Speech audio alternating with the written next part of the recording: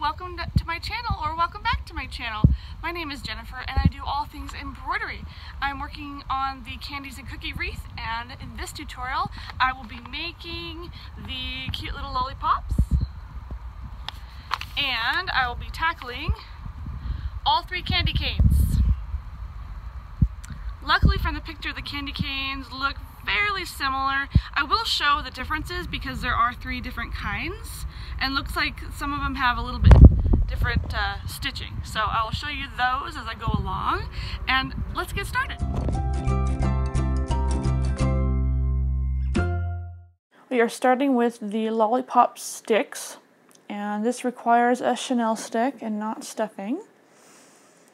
And we're going to fold this piece in half and applique the piece together on the fold. And I just used another pin to keep it in place so I don't have to constantly keep holding it. Grab 1 strand of gold thread and we're going to applique these together. I like to try and hide my knots so you don't see them. I'm going to applique it about half, maybe a little less than halfway, and then I'll put the chenille stick in there and then do the rest of it.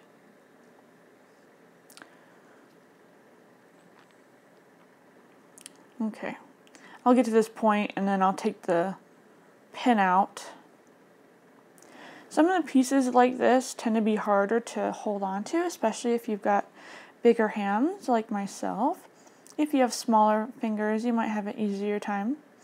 Otherwise, I just use the pin to help.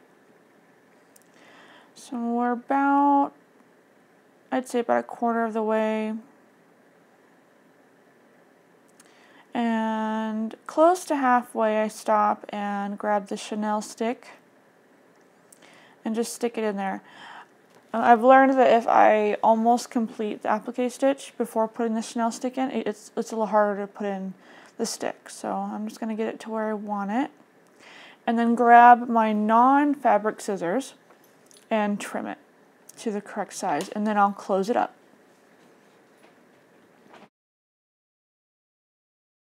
Here I'm just cutting out the top of the lollipop, and I'm making sure I'm cutting away the stamp. If you end up accidentally missing a section or you still have extra stamp on there, just grab the tip of your needle and just rub it gently.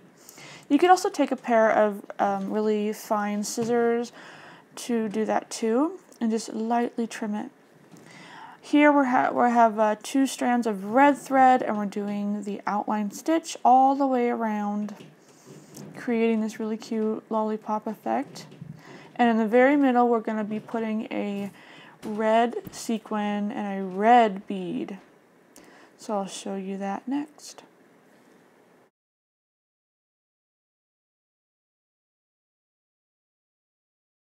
Here is the completed top, and we're using, well, usually when I bead I use 2 strands of whatever color I need. In this case we're using red, and we only have 1 sequin and 1 bead to put on.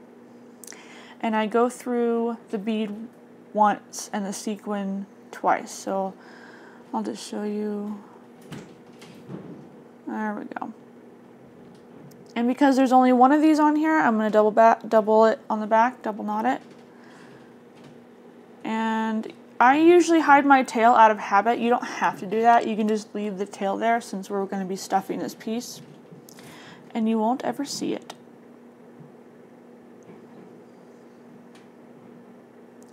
There's my double knot.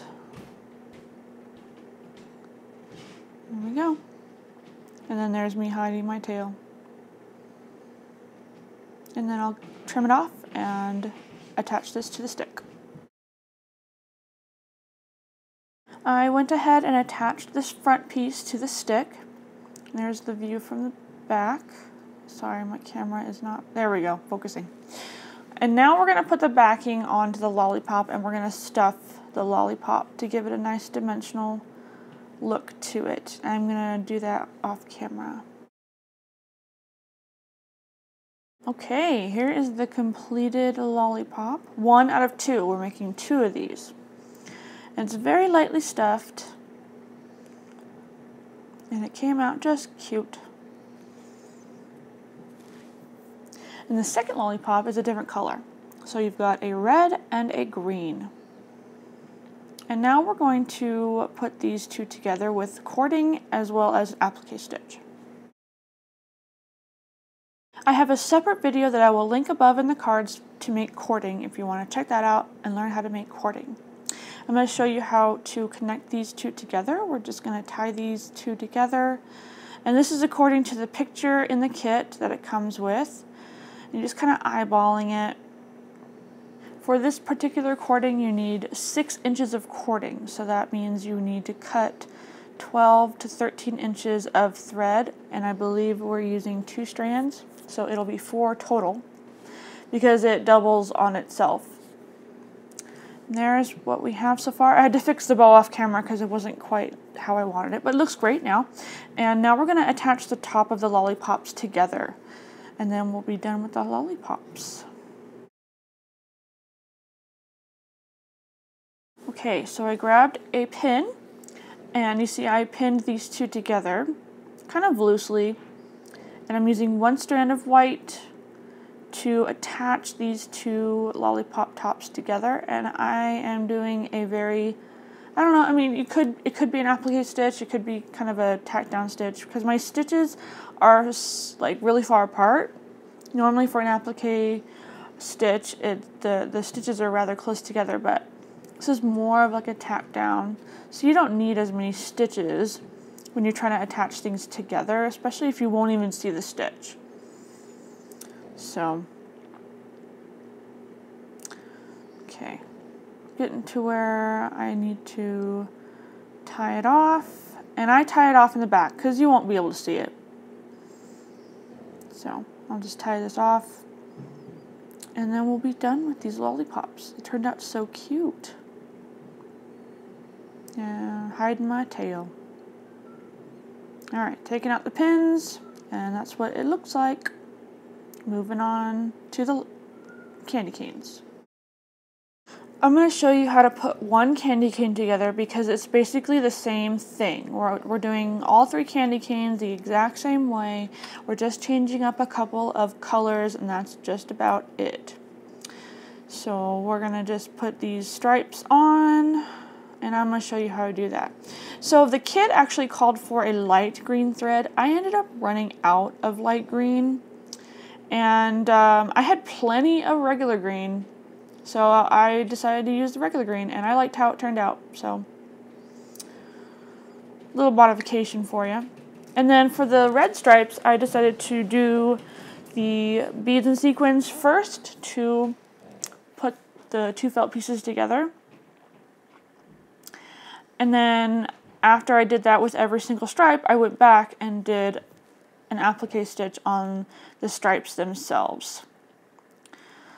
That way I don't have to, you know, prick myself with pins or maneuver around pins. And they're already there, they just need to be appliqued on.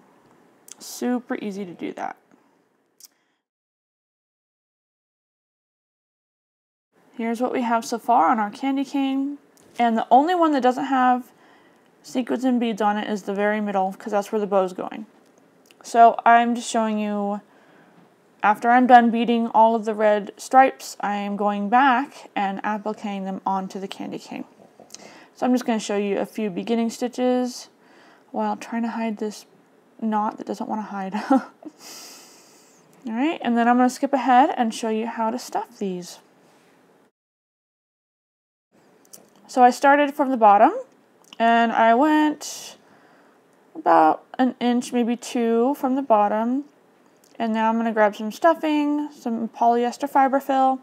You can get it at Walmart, you can get it at Amazon.